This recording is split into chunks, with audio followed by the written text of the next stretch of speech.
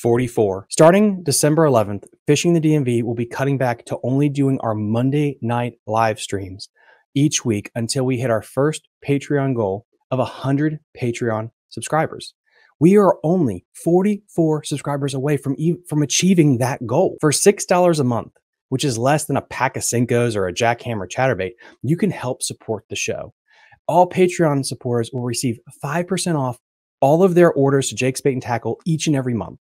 You'll also gain access to our private Facebook community, entered into weekly prize giveaways that'll be announced during Monday Night Live, access to members-only videos and live stream, and monthly prize giveaways, and just so much more. And we are only 44 subscribers away from achieving this first goal, and then we'll be back to multiple episodes per week. Check the episode description down below or click the link above my head. Thank you so much. You're listening to Fishing the DMV with your host, Thomas Ahrens. Fishing the DMV is brought to you by Jake's Bait and Tackle, located in Winchester, Virginia. If that doesn't get you jacked up, I don't know what will.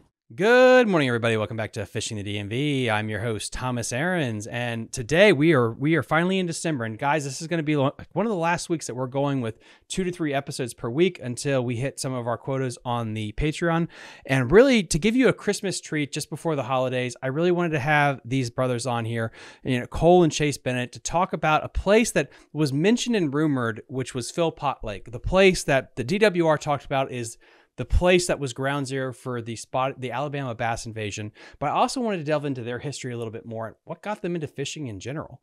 So really, without further ado, Chase, Colin, thank you so much for coming on tonight. I really appreciate it.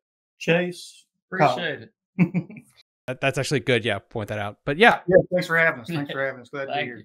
So fishing wise, our dad was in a club back in the mid 2000s. And we're 10 years apart. I'm 30. He just turned 21. So when I got old enough to really start going for a full day of tournament fishing at 10, 11, 12 years old, Dad would take me. They had a guest division, if you will. You weren't in the club, but it was like a side pot, co-angler type deal. He started taking me. One of the first places I remember going was Philpott.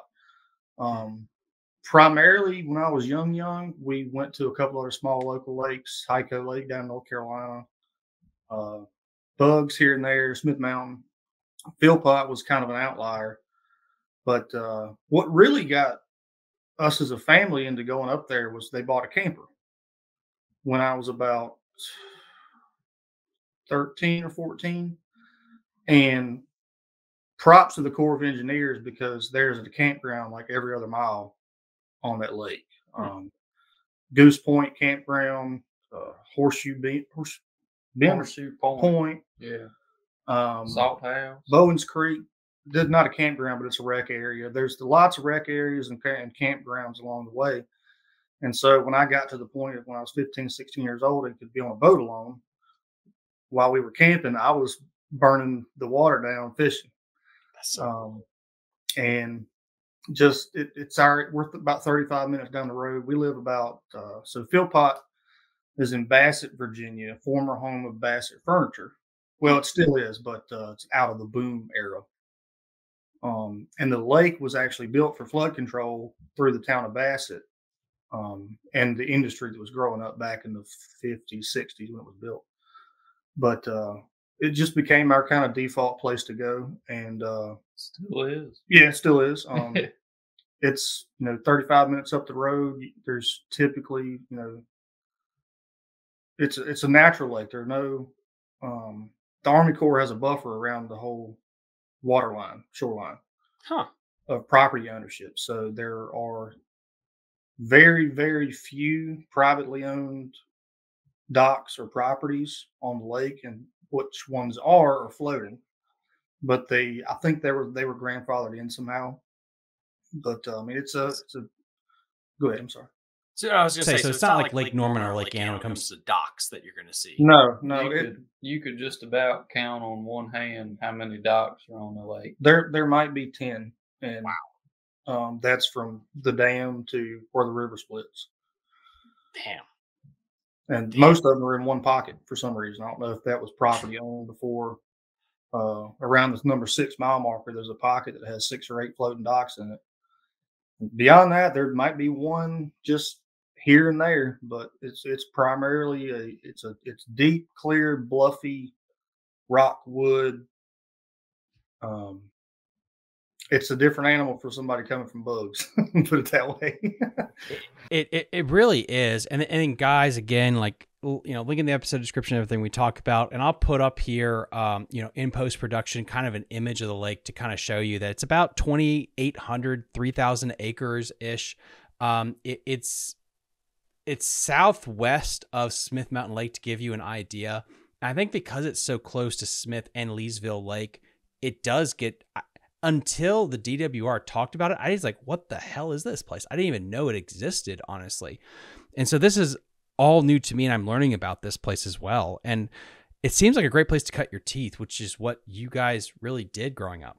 What kind of style is that? Like, I'm assuming this is more of like a mountainous clear lake.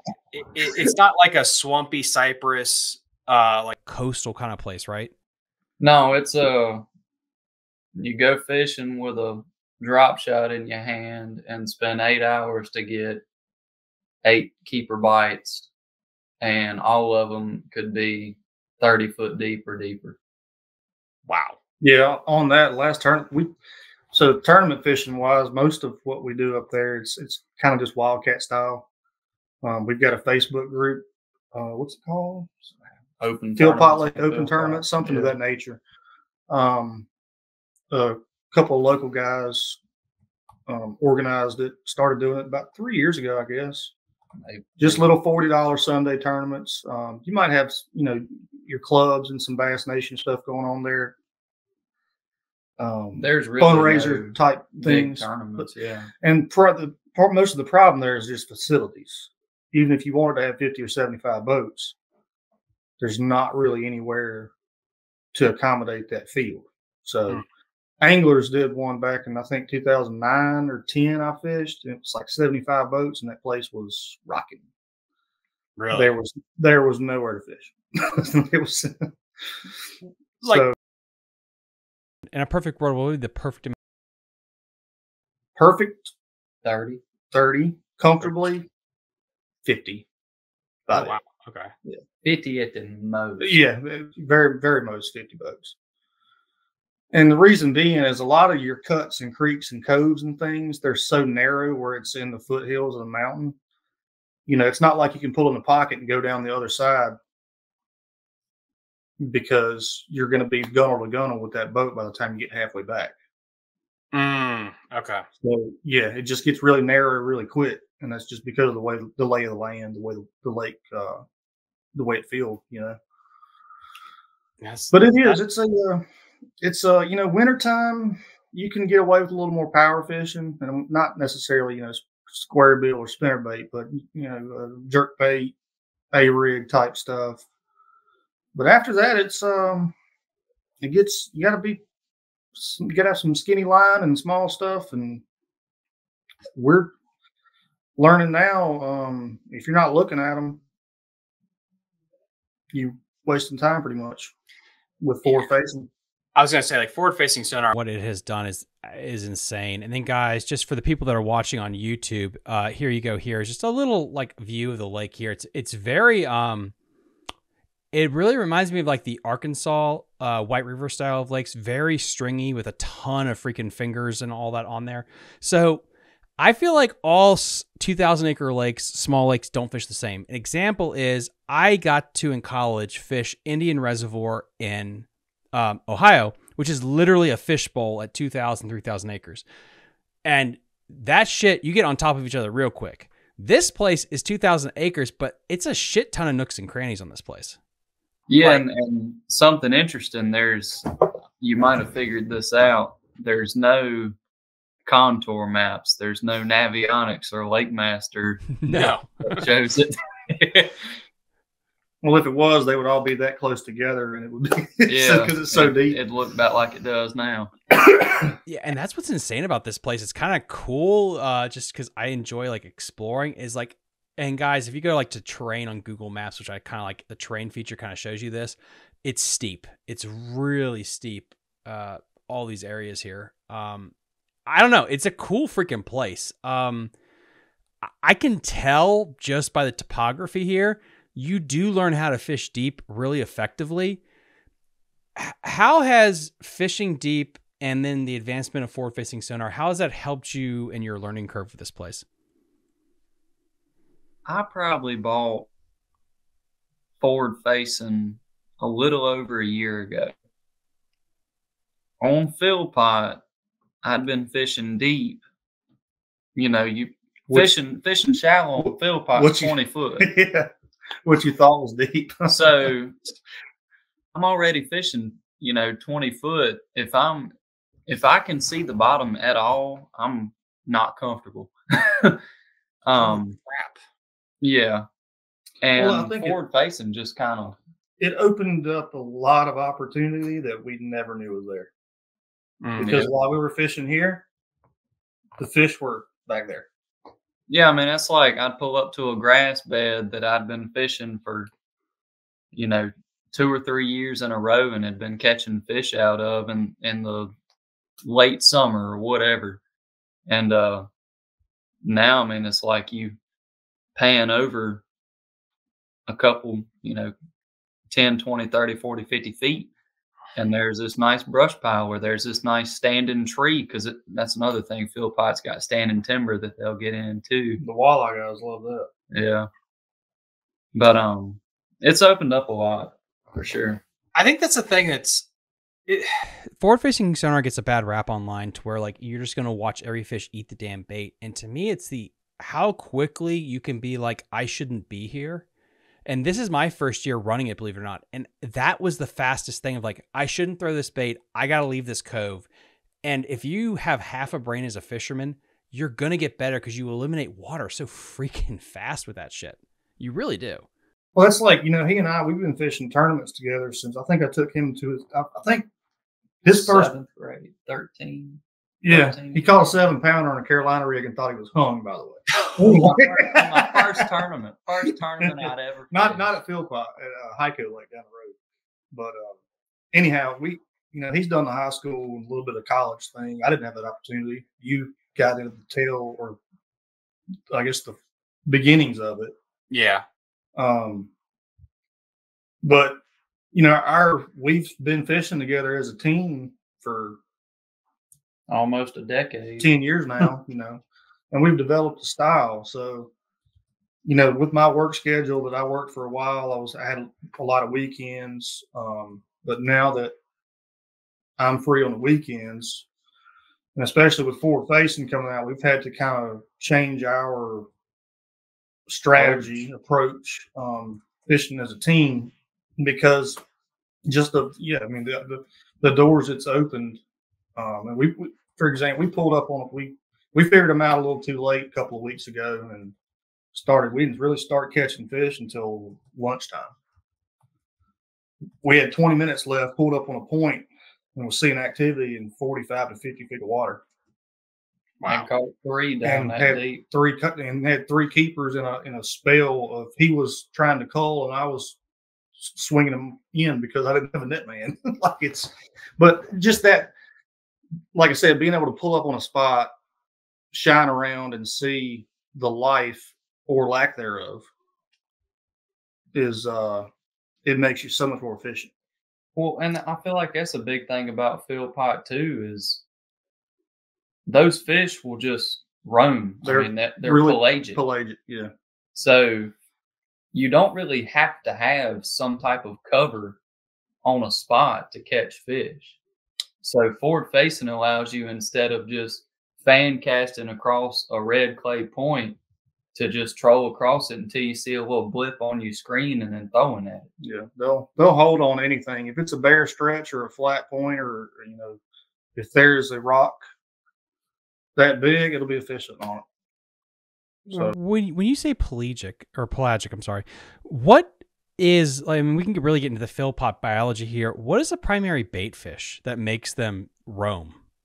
I think it's just thread fins. Thread fin. Yeah. That's interesting. I've never in all my time there, and I'm sure you haven't. Smith, you'll see a school of gizzards, 8-10 inch gizzards swimming around all the time. I've never seen it. I don't think they're in there. There may be some alewife in there just because of it is a good environment for them.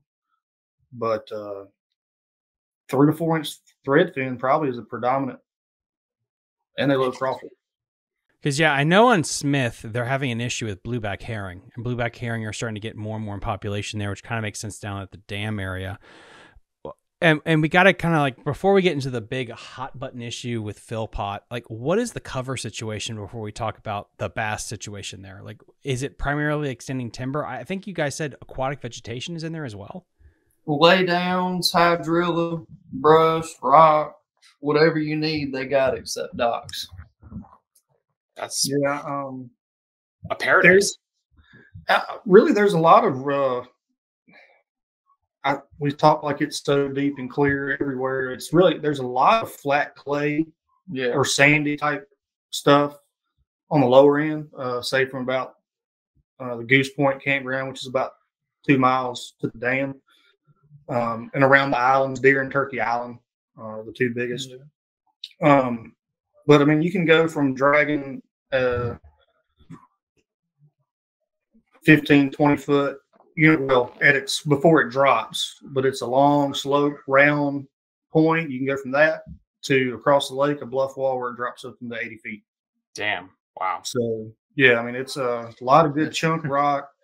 Like I said, laydowns everywhere, especially where there's more pines, but I don't really like pines because they have pine cones and I get my shit hung up in them. And then the lower end, hydrilla is it's starting to take hold pretty good, especially around the same island areas. And I want to say the Army Corps is growing it. They've got the fenced off little areas in a couple of places. I think they're planting it, but it seems to be doing good. It was the healthiest this year towards September. I've seen it in several years. So, and that's interesting because this kind of leads into the big hot button debate with biologists. How is the largemouth fishery there with, and we have to talk about this when we talk about Philpott, the Alabama bass situation that's in there?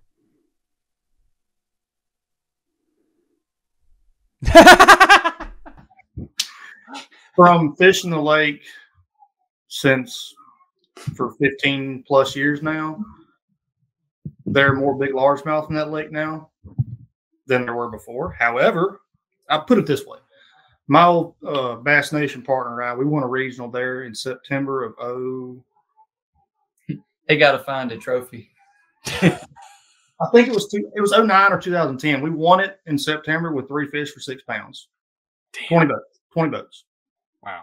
There was nothing abnormal about the weather. It was just September, it's that funk.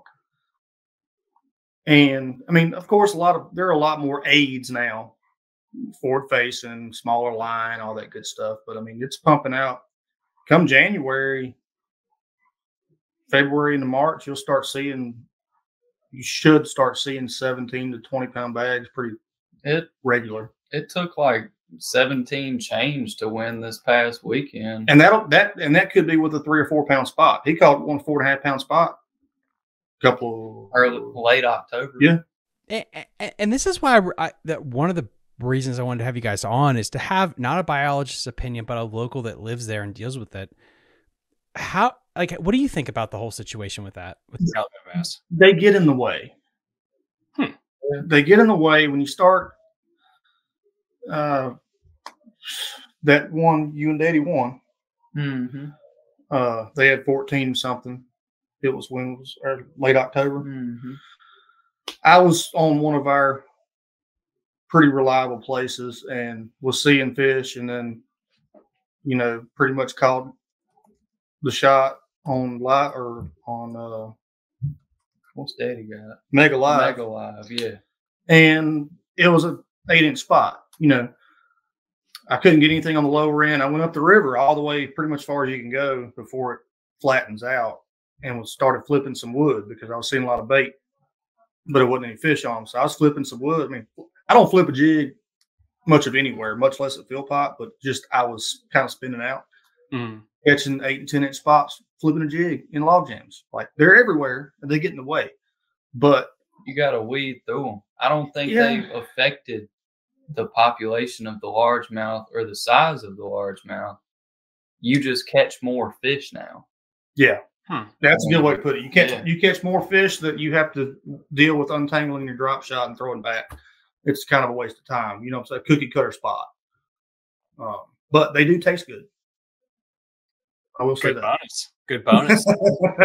Yeah, I think that's interesting. One episode I haven't dropped yet was with the guy that runs, I think it's Auburn University. He talks about that, where if you have a lot of grass and a lot of shallow cover, the largemouth bass population will be okay because spots don't like that stuff, generally speaking. So you'll have largemouth.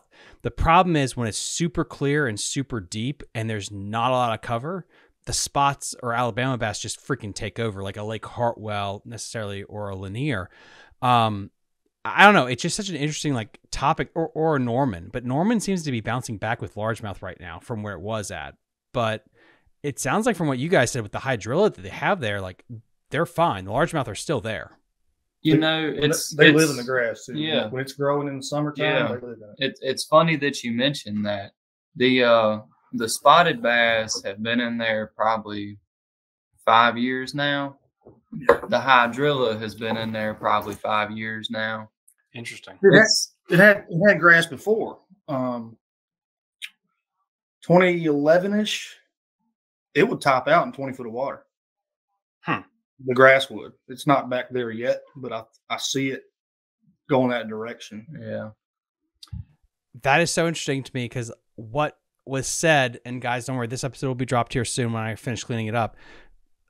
Alabama bass and spots hate grass. That's why they haven't taken over Florida lakes, is because they can't handle that. I don't think I've caught a single spotted bass out of grass. Yeah, we fish night. Yeah. The night tournaments we'll fish, they do Tuesday from 7 to 11 and Friday from 7 to 1. A lot of grass fishing gets done, and we don't catch spots. And this also leads into something else, which is a side note, which is why I think the Army Corps of Engineers at Lake Kerr, at Bugs, need to allow hydrilla to grow. Absolutely. That will neutralize the Alabama bass spotted bass issue. Boom. And I'm telling you, man. I hadn't been to Kerr, but we call it Bugs. Bugs. Yeah. I hadn't been there this year at all. Have you? I went back in October, and then I did good in the ABAs back in August. But like everybody's talking about the shoreline grass growing down there. That's great and all, but what they really need for those pelagic spots, or to give the largemouth somewhere to go besides 3 foot of water, is that hydrilla. I agree. And, you know, a big thing about bugs too, those largemouth are scared to go up too shallow because water might change so quick. Next day it's going to be dirt where they was living at. So I don't know. I don't go to bugs. But that's a great, because guess what? If you want to fish competitively in fishing, it sucks, but you have to go to Kerr. Like every regional, every freaking big tournament goes through Kerr. Yeah. I don't like it. I think other lakes should get a nod. I mean, hell, Lake Anna's dropping 32-pound bags every other weekend right now, but that place will never get looked. But the point is, you have to. There's room there too. That's the thing about it. There's plenty of room. I don't know why, I agree. I don't care if it doesn't have to be Lake Anna for my listeners. If Gaston was pumping out 30-pound bags every weekend, I'd be like, that's where the regionals should be held, because that's the best lake should hold it. It's a healthy fishery. Exactly. And since you guys have dealt with the Alabama bass, compare and contrast real quick, just for clarification to the audience, the difference between Bugs Island and the Alabama bass issue, and then Philpott, because it sounds like Philpott doesn't have the same issues Kerr or Bugs Island does. Bugs. I'll be back in a second. Yeah. Look, he done got mad. Got to go downstairs. And yeah. No. Bugs. I fished a lot there over the summer this year. It was some ABAs down there, and I don't know if you know this, but several years ago there was the LMBV virus. Yeah. Hit bugs. And those fish are still sickly looking.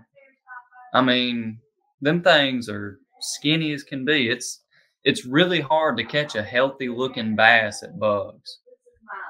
Spotted bass look pretty healthy down there. I mean, they got a nice gut on them. Bugs Island seems to me like I catch so many skinny bass. I'll catch a 14-inch keeper that weighs 1 pound, 0.15, not even 15 ounces, a tenth of a pound, you know. Whereas at Philpott, you'll catch a 14 incher and he'll be a pound and a half, pound 3/4. That's interesting. Yeah. I mean, I caught one today that he won but 14 inches, and I think I weighed him on a scale. He was almost a pound and a half. They're healthy. Yeah. I mean, they're footballs at Philpott. I don't know is that just virus, or you think it's also forage? I think it's forage too. I mean, Bugs does not have hydrilla, and the largemouth have a whole lot more real estate to cover to find bait fish. I feel like the population of bait fish and compete with spots. Yeah, I feel like the population of bait fish and bugs per, I don't know, acre, square mile, whatever. I feel like it's a lot less bait fish per X amount of square water. Today, Junior. Yeah, compared to Philpott. That is true. I mean, like, I heard Charlie Taylor, who's an old like an old fisherman around here. He said like Lake Anna can fit in Kerr like 6 or 7 times. Like, it's insane how big that place is. And it's so much real estate to cover to find the bait and the fish populations. I mean, there's always going to be your classic Grassy Creek is going to be a mainstay. Nutbush is its own lake. Pretty Them much. fish are always shallow at Bugs, though. For anybody listening, there's never offshore fish at Bugs. Never at all. But Rudd's and Butchers is its own lake. Or Panhandle. We'll put that in with it. I really like. We're supposed to be talking about Philpott. Yeah, I know. Stay out of Nutbush. Ain't no fish in Nutbush. Yeah, we'll get back to Philpott, believe that. But yeah, it's so interesting because you got 3 big lakes, I think, that have the Alabama bass or spotted bass issue, which is Philpott, Kerr, Bugs, and Gaston. All 3 of them are dealing with it completely different, which is interesting. Where it sounds like Kerr or Bugs has done the absolute worst. It sucks. And then you have Gaston, which is kind of mid. You can still catch them decently there. But then Philpott sounds like it's the unicorn where like you can still catch a 20+ pound bag easily with all 3 species. Yeah, and it's like bag. Yeah. And it sounds like it's because of the hydrilla and all the cover in the bait. Because I know Gaston got a shit ton of spraying done a couple of years ago to try and get rid of the vegetation, which sucks. Because when I was a kid, there was a ton of grass in Gaston. I remember that. Shoreline grass. Yeah. There was a ton of it. Type stuff. And you could go down there for ABAs and things like that, and you could catch them throwing with a swim jig and stuff. And now it's like it fishes more like a Carolina Hartwell type of situation. Mm-hmm. Yeah, I think Philpott has the perfect balance of offshore grass and bait fish to where the largemouth are able to combat the rise of populations of spotted bass. Yeah, it's a healthy fisher. Until somebody proves me otherwise, that's our opinion. And then just to throw people that maybe want to like vacation there and fish Philpott, what is the fishing like in the wintertime there? Are you targeting largemouth? Or are you looking still like for the spotted bass and Alabama bass who, based on history, they do bite better in the wintertime, generally speaking? Wintertime's the toughest for me at Philpott. Yeah, I mean, I'd just say target fish.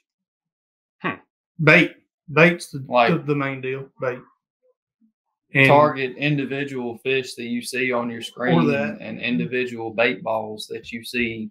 But largemouth, smallmouth, you're going to catch them in the same bunch a lot of times. The spots, who knows where they might be.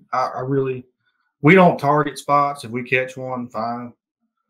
But I would say we target, with an exception of about a very special 2 to 3 weeks in the year, we target largemouth for the most part. And if a big smallie comes on over the side, then that's just a plus.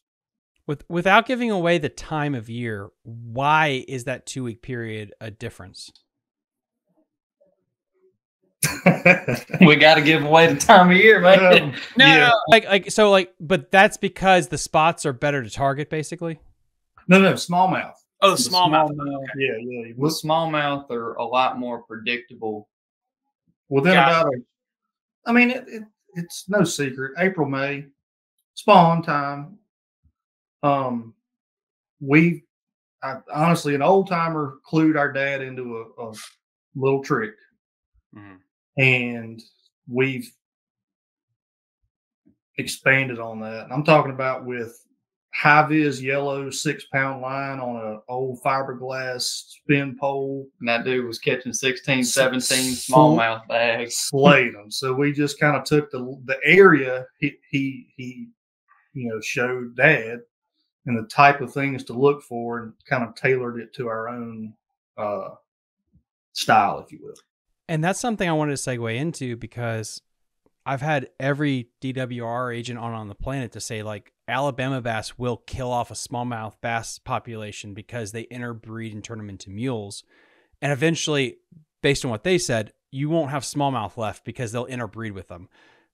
Is there a healthy smallmouth population still in the lake? Yeah.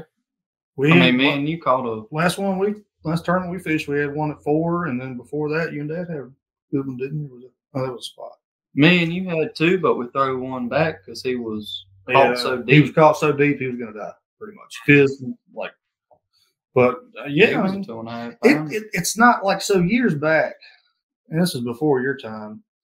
But people would go up in the dead of summer, July, August, at daylight, and the smallmouth would be schooling just in the middle of the lake, over 100 feet of water. Damn. Breaking.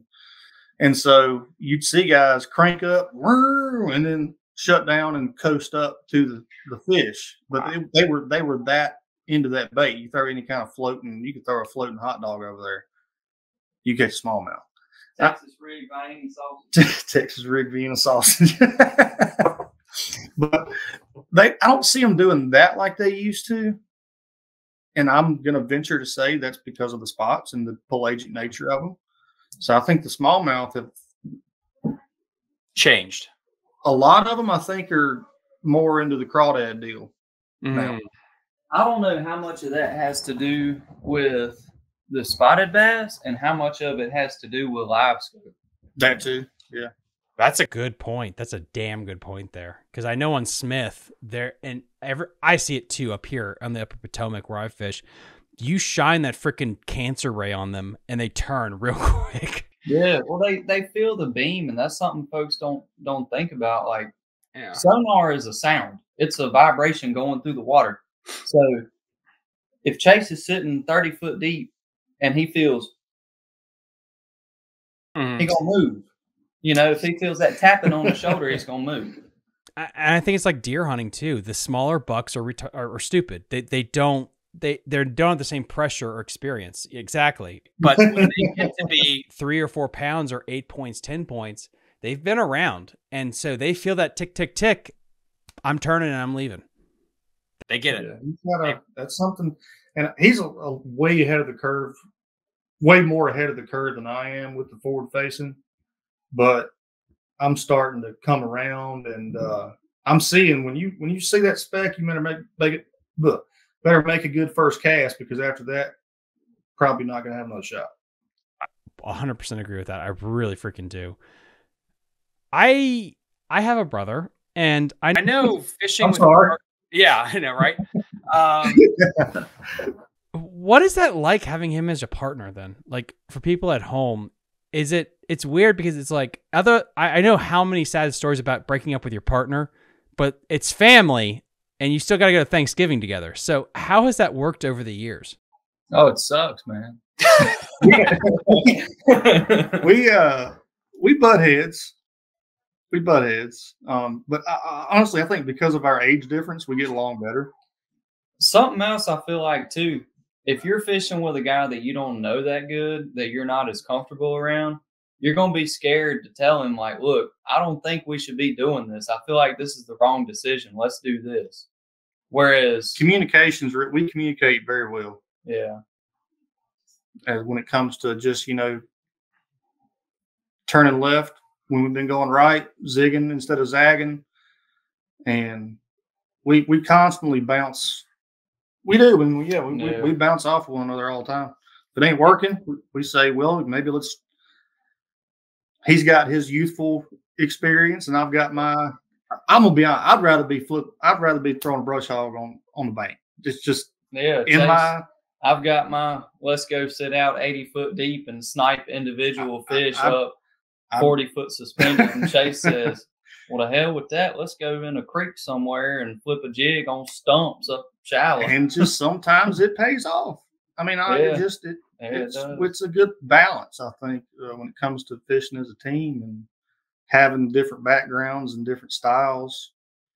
But I'm coming around to the old fairy wand.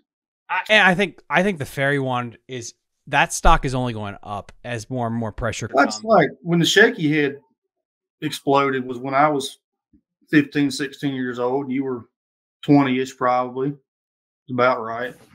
When the shaky head got big, and then it was a shaky head, then it was a drop shot. Yep. I'll be honest, he does his thing. I just flip around the Cinco half the time and see what happens. But the shaky head is like the new jig. Like, I don't know how many times on the Tidal Potomac, spoiler alert, like how much money that sucker's won on tidal fisheries. You don't pitch a jig anymore because you know everyone and their brother have done that already. You go straight to pitching a shaky head. And the finesse style presentation, but also like when it comes to a team, and I think this is interesting, I know a lot of old school teams that if somebody's fishing a shaky head, the other dude's going to fish a shaky head too. Do you guys fish the same bait in the front of the boat, or do you guys mix it up to see what's going to work? Until we've got it dialed, we never throw the same thing. Never. I mean, it might still be a plastic, but just a different presentation. But not the exact same thing. I'm a rig dragger. That's just what I grew up on, and it's like Alcoholics Anonymous. It's like I'm a rig dragger. Yeah, I mean, I'm a rig dragger, so he does his little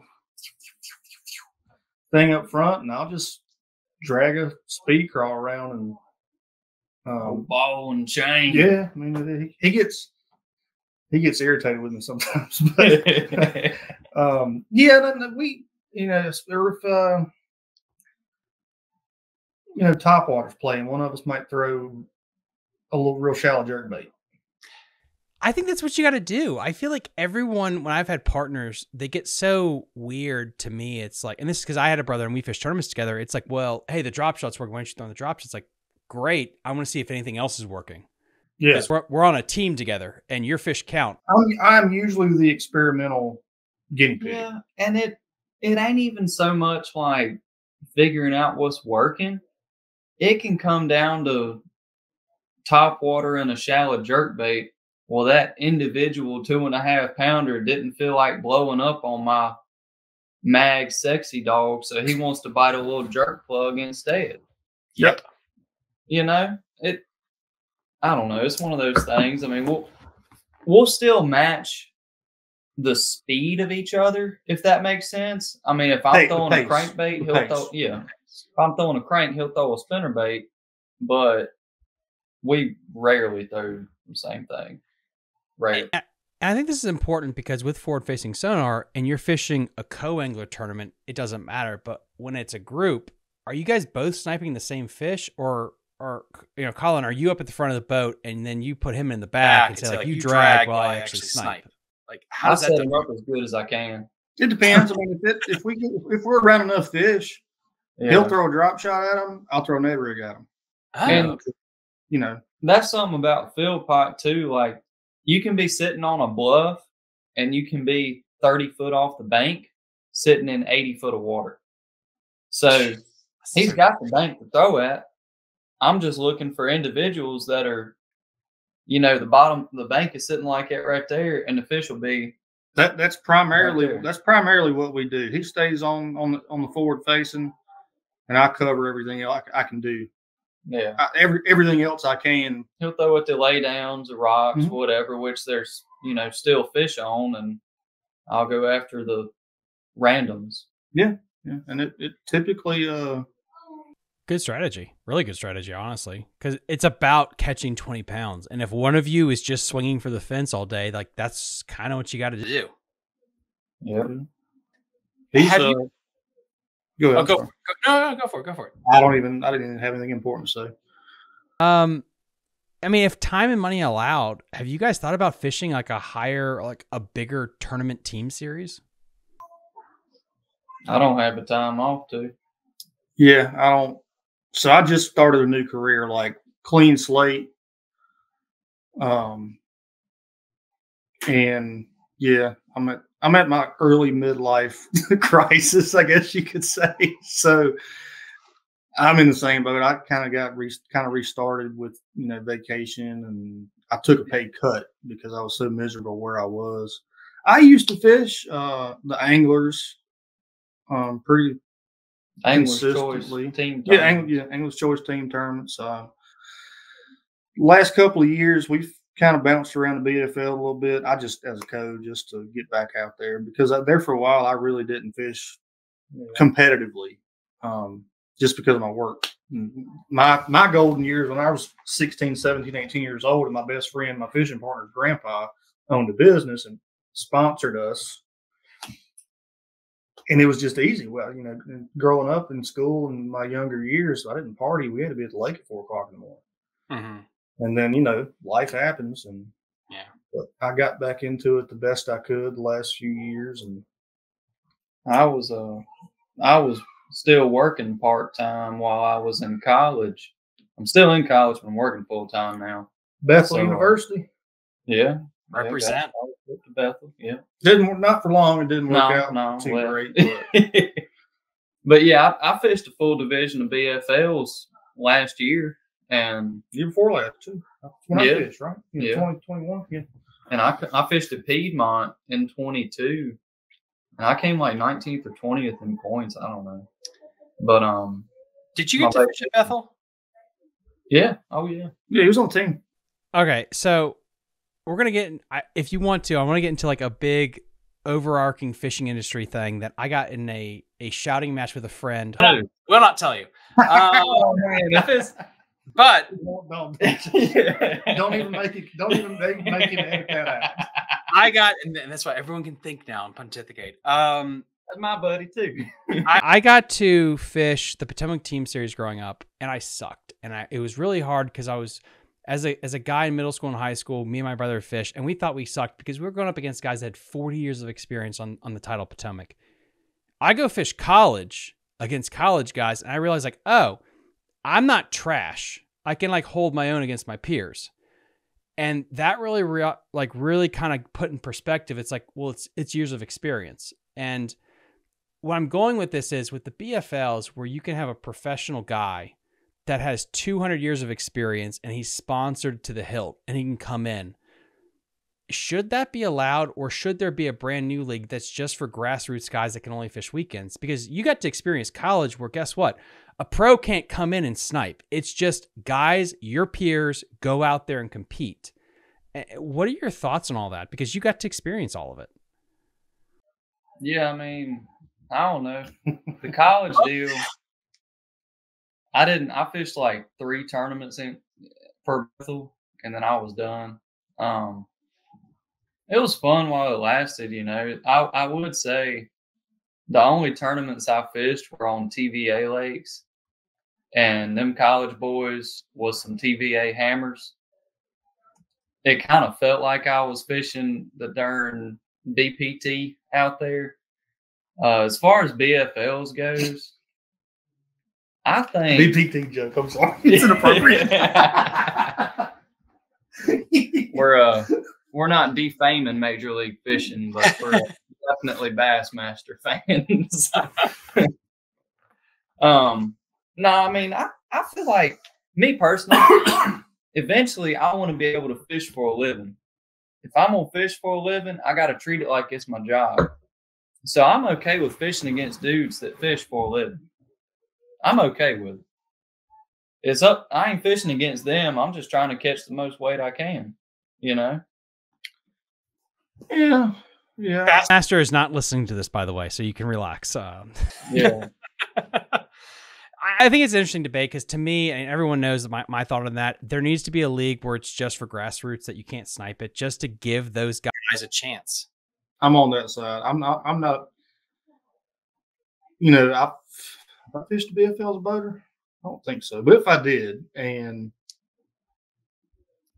pro John Smith shows up with unlimited, well, compared to the rest of the field or the majority of the rest of the field, resources to a T.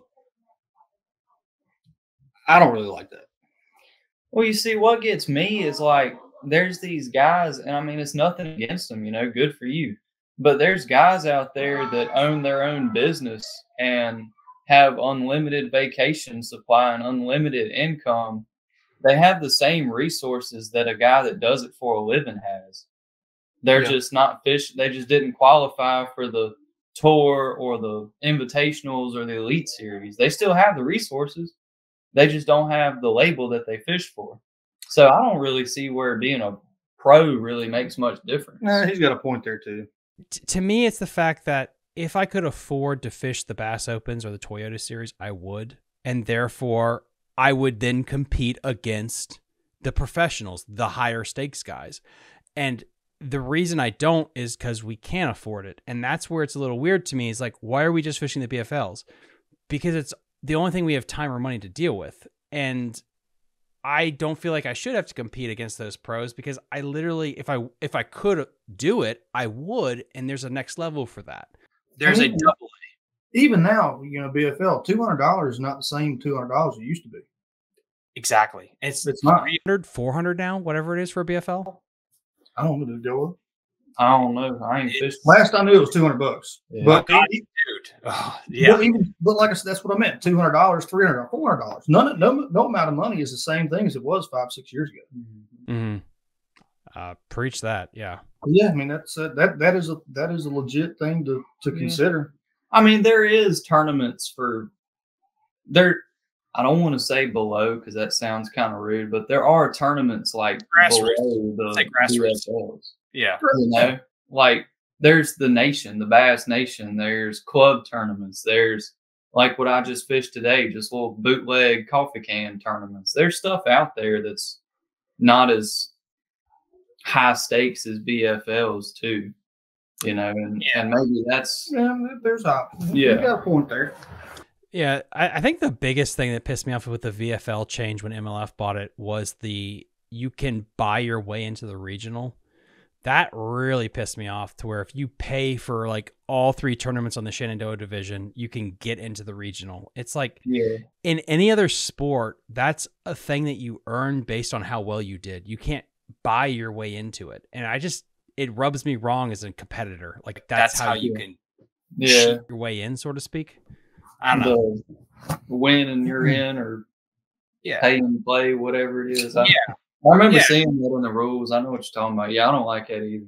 Yeah, because like I remember like the one year I fished really good and it put time in. It's like this guy didn't fish 2 other events, but he got to go because he paid for them either way. And it's like, that's bullshit. But I don't know. It's just things that I wish I could change. And college fishing opened my eyes to it when, hey, you got to be a college person and you get to fish and it's all your peers. And it definitely changes the dynamic a little bit when you see who actually is kind of good, when it's just all your peers and you go from there. And the thing about the BFLs too, its purpose is to be a grassroots type thing, right? Mm-hmm. And you also got guys that just because they have a YouTube channel think they're a pro. I don't even need to get into it. No, go for it. Go for it. We can always edit it out. There are individuals that, like I said, just because they have a YouTube channel, and not knocking them. I mean, they will do well at times, but by and large will suck a lot of the other times. But they get that mentality of, I'm a pro fisherman because I'm fishing a division of BFLs. Mm-hmm. And they get out there and then they backboat screw their all day because they think they're a pro. It's just it's annoying. That's a great conversation, because that's a whole other show. That's a whole other show. I picked up a co-angler who weighed about 700 pounds, and he jumped on the back of my boat and he broke 2 of my box lids.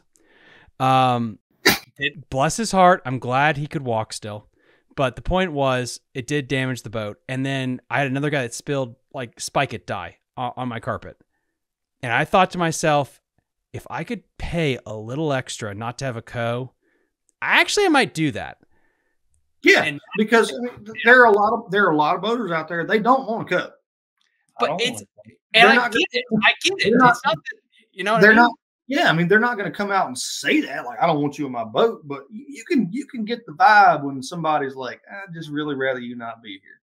And now ABA this year, that's what they're doing. Pro They're League. Yeah. Yes, sir. I'm ready for the Pro League. And if I could pick between the BFLs and the Pro League, that's what I would do.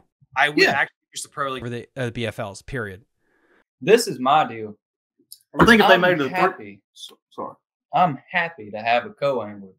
And he paid his entry just like I did. I fished as a co-angler before. I know how it is. If all I can get on is a live scope bite, I'm going to feel really bad. I'm going to just feel really bad. I think 3 fish limit would solve a lot of problems. Yeah. I agree with that 100%. But I think there's this weird shame to where, like, if you want to be a co-angler, I get it. But if a boater wants to pay extra not to have a co-angler, it's his right to do that too. Yeah, let it be an option.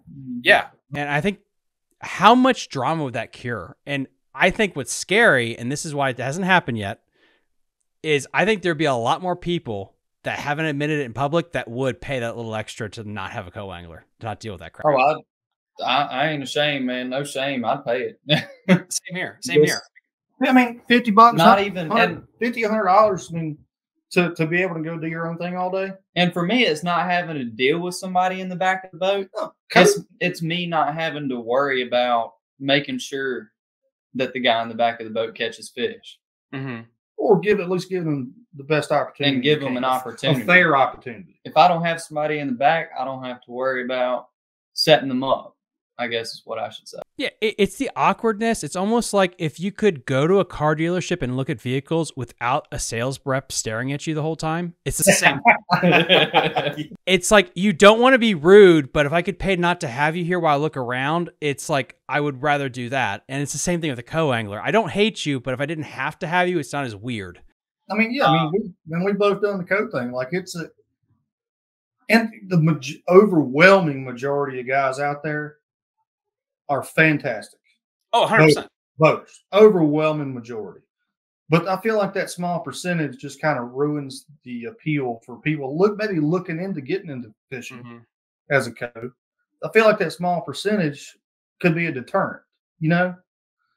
So, yeah, having, a pay-to-play type thing to fish alone would solve a lot of problems. I really think it would. It would probably encourage more people. I mean, the fishing industry's through the roof right now, but I feel like it would encourage people to take that leap and start fishing as a co and get into the sport, knowing that you're going to be on a boat with somebody that wants you there. I really do. I think it would. I just want to see. It'd be interesting, as a content creator myself too. Sometimes I'd rather not have a co and I could set up a camera and I could just go fishing and I wouldn't have to worry about him. I could snipe and not deal with like, hey, I have to go into this dock. It sucks. I'm gonna have to backboat you, but I need to do this. And yeah, I don't know. I would pay the money. And you mentioned something else, which is worth talking about with the YouTube crowd and stuff. It's interesting how that has evolved where, yeah, they're a part of this industry now. They really are. And it's interesting to see how that kind of grows. And, you kind of mentioned that earlier. Did you want to elaborate on that anymore? No, just, I think there needs to be an understanding just because you're producing content doesn't make you a professional. That's a great conversation. What's your thought on what a professional is? There's what my brother's trying to say. As a lawyer. My client. There's a difference between somebody who fishes for a living and does YouTube and a guy who does YouTube and fishes. If that makes sense. I think it does. I think that's a good spin. Yeah. You're not the only ones to think this. It's not like you're breaking ground with this thought. No. We're just two podunk country boys from South Central Virginia. I think the thing is YouTube is the new TV. And so what's a Milliken? Fine. Milliken's a terrible example. I don't know an example. Yeah, because he can actually fish too. Yeah, gave him some jigs. Love the guy. Bill Dance is, I think, on the other end of the spectrum. He's a TV guy. But if he would fish tournaments, what would your thought? Like, you know what I mean? Like, he is the old school. He's a TV guy that's helped fishing, but he doesn't fish tournaments. And I think YouTube the same way. Yeah. YouTube's the new TV. You could be a TV host like a Mark Zona, but you fishing tournaments, that's kind of not the same thing. The interesting thing that I don't have the answer for is Mark Zona and Bill Dance, are they considered professional fishermen? Because if you have 1 million subscribers, but you kind of dabble in tournament, you still make a shit ton of money for the fishing industry. And that's what I think there's that weird ass gray area. Yeah, well, it's being a professional in the fishing industry. True. You know, you look at it that way. But I think being a professional fisherman, if you're fishing competitively, professionally, garnering income. Okay. That to me, that's what it means. You know, whether it be sponsorship, you know. I don't even like fishing professionally. All I look at is, are you fishing for a living? Are you making a living guiding bass fishing? Like, if you make your living our and mutual you provide, friend, our mutual friend Billy Coles. Yeah. If he you fishes make for a your living living in fishing, part. I'll call you a professional. Yeah. I mean, I think guides, like, yeah, you are paid to fish, so to speak. So Yeah. Yeah, that's so hard because, like, I kind of break it down in my mind like baseball, because that was my background. Like, you can be a professional coach, but you don't play anymore, but you're still in the profession. Versus if you are a pitcher for, you know, the Yankees. It's like the guy, what's the Charlie, the Bass, was it Bass University? Bass University, that's, oh shoot. Charlie, you don't talk about. Yeah, I know who you're talking about. Yeah, Charlie Ingram. Professional fisherman, no doubt. Not competitively. Mm-hmm. He used to fish the FLW tour. Well, yeah, but I'm just saying at this point. I seen his name the other day on a FLW thing. All right, I got about 20 more minutes. My girlfriend and her daughter are downstairs, and I probably need to. Sounds good. We'll be right up this bad boy. You guys can keep going. I just need to go down. My girlfriend is down there too. I'm gonna be got in trouble. No, she's not. She's right there. Oh, she's right there. We are having a very tangent-filled bass fishing conversation. We really are. All right, you want to get some meat here, Thomas? Oh boy, some meat and potatoes. Philpott back to it. Yeah. We got a couple more minutes. I just got rushed. Yeah, let's go for it. So honestly, like to really put a pin on the Philpott. Hey, come here, Harper. Hey, there's Thomas right there. Thomas? Yeah. Hey, how you doing? Bigga. I'm trying to make your dad famous. She's Pikachu. Pikachu? I'm Charmander. 100% Charmander all the way. All right, go tell Mommy I'll be there in a few minutes, okay? What is the best time to fish Philpott? March to June. Early June. Yeah, March to, yeah. So if people want to come down just to fish the place for fun, you think like March to June? Yeah, and that's not even factoring the spawn. Ooh, that's true. Because that's like, yeah, always the best place to go. I mean, it's fun during the spawn, but I mean, you don't have to sight fish to catch fish. Yeah, spawn kind of sucks, man. Smallmouth spawn like 15, 20 foot deep. Yeah, that really does suck. Like you have to go scope them on bed. That's jock right now. Scope my bed, bro. Yeah, like that's not fun though. It's boring. Like if I'm gonna like spawn fish like that, I want to be up north where it's clear and I can watch them, or I can flog them, I guess. But I don't know. That's just you can see them out to about 10 foot, and after that, I mean, it is clear, but it's not that clear. Even at 10 foot, you're chasing shadows. I mean, yeah, you can't watch the bite. You know, you just kind of see a white spot, and that's when we go target smallmouth. Yeah. Well, I want to finish up with something you mentioned at the beginning, which is I need to know this Carolina rig fish story. And I think that's kind of the best way to sum this up, which is the 7-pounder you caught Carolina rig fishing. Oh yeah, so I hooked him. He caught him.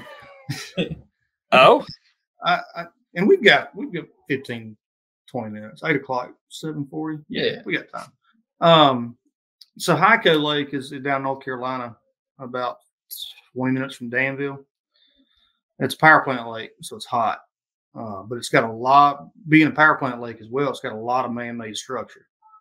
Canals, ditches, piles of shit. I don't know what's down there, but it's just Plus docks. docks. It's fairly shallow. It's kind of tannic water. Bugs Island water clarity, Smith Mountain cover. Yeah. Yeah, but so anyhow, it was mid-July or something. I hooked up with this bunch for a couple of weeks or months that did from 5 a.m. to 11 during the summer. Yeah, something like that. $30, $40. So I took him down. He hadn't fished a tournament before, but I got him on a bait caster. So I put a lightning rod combo in his hand with a rig and a Shakespeare reel. and a like a green pumpkin or a black lizard, one of the two. Just like go to town, cast it, drag it in. So I'm fishing one of the community holes. It's the short canal going into South Hyco, and it's got a big pile of rubble at the mouth of it, and like it tops out in 6 or 8 foot, but it dropped. The creek channel goes around it. So I was dragging the creek channel. I think I was throwing a big worm, but anyway, he's back there. I'm home, Chase. I'm home. So I went and grabbed his rod, and I'm trying to bowstring, because it felt like it was hung. Giant jumps out of the water, clean out of the water. And I was like, "Oh shit, this is a fish!" Oh my god! I said, "Oh, that's a fish." So he wanted the rod. He wanted the rod back, but being 10 or 11 years old, I'm like, I don't trust you with this. So his drag was all jacked up, and I'm trying to get this fish in. I just told him, I'm like, you just get the net. It's your fish. You caught it, but let me just help you get it in the boat. And it was a 7.5. 7.5. Yeah, big one for the summertime. It was released alive. And that's one of our best. That's one of my best memories. Colin, how was your net job? I don't even remember, man. It came in the boat. Yeah, it came in the boat. That's all that matters. I think I just kind of laid the net down, and it come right up. I'm sure I steered her into it. Guys, I really appreciate you guys coming on tonight. Again, everyone, like and subscribe to the channel. It really helps us out with the algorithm. Link in the episode description, everything we talked about. Like Chase, Colin, is there anything else you want to promote or anything we can link in the episode description? His socials. Yeah. Follow me on Instagram at Colin B Fishing, and that's about it. I'm washed up. I don't have anything. Don't say that. No, it's like Rocky 2. You're gonna make a comeback. Yeah, we appreciate the opportunity. Thanks for having us on. Yeah, thank you, man. The opportunity. I know we got off on a lot of other topics, but that's the point, baby. That's why we're here. Yeah, it happens. Come visit Philpott Lake. The Martinsville area is going to be your best place to stay if you decide to travel.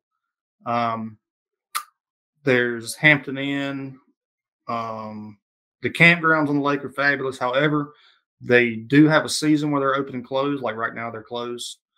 But if anyone is interested in camping at Philpott, especially at Goose Point, check the Corps of Engineers website to find out when they start accepting reservations, because within a day or so, Goose Point will be booked for the year.